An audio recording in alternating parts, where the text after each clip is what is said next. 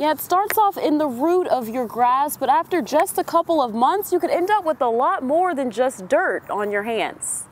There's all kinds of misnomers about them. That they think a mosquito hawk, or they eat mosquitoes or whatever. They actually look like giant mosquitoes. So that's what the crane fly is.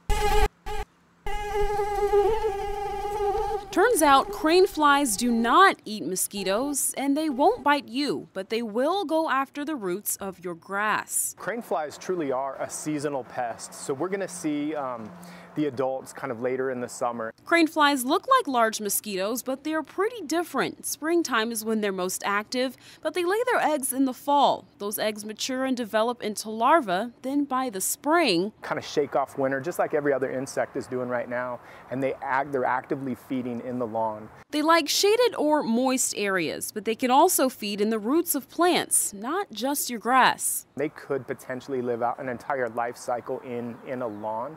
So if you've had a problem with them in the past, chances are you'll have a problem with them in the future. He says the only real way to get rid of them is to treat your lawn, just like you would with any pest.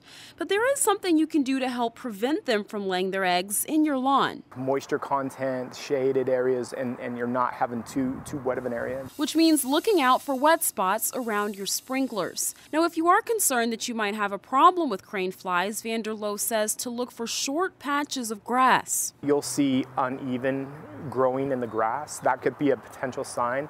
If the infestation gets big enough, you could even have like patches in the grass that aren't coming up. So the bottom line is, while crane flies won't hurt you or your pets, they could still cause big problems with your lawn.